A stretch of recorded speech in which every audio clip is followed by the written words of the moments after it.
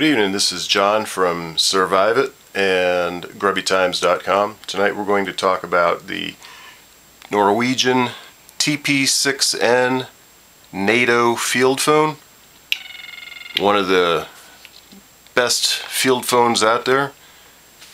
However, it does have a single limitation, in my opinion, of operating on D cells.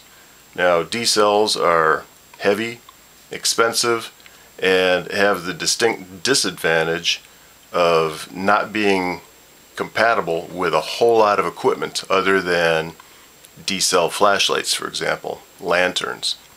Not a lot of other equipment is operating on it. So what we're going to do is convert this to operate on AA cells.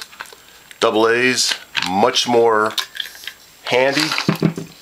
They operate on a wide variety of equipment, and they're cheap.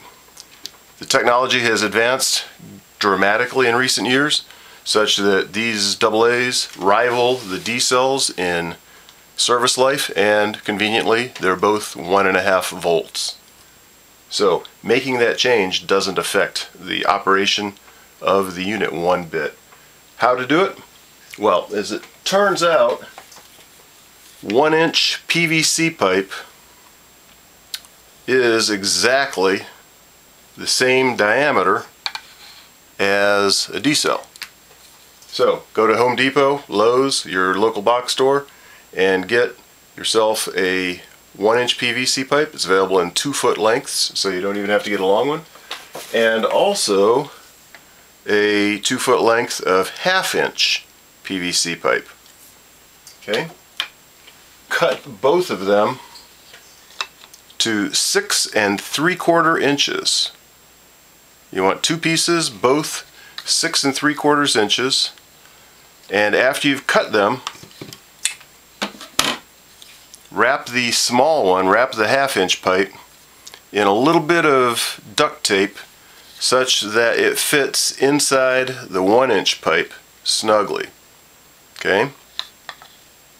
And then I put a single wrap of duct tape around the outside of the 1-inch, and that will go right inside our phone, nice and snugly, and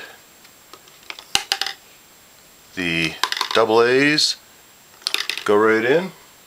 Then I used a simple steel bolt with 2 nuts locked onto each other. The overall length of this is 1 1/8 inches. Drop that in.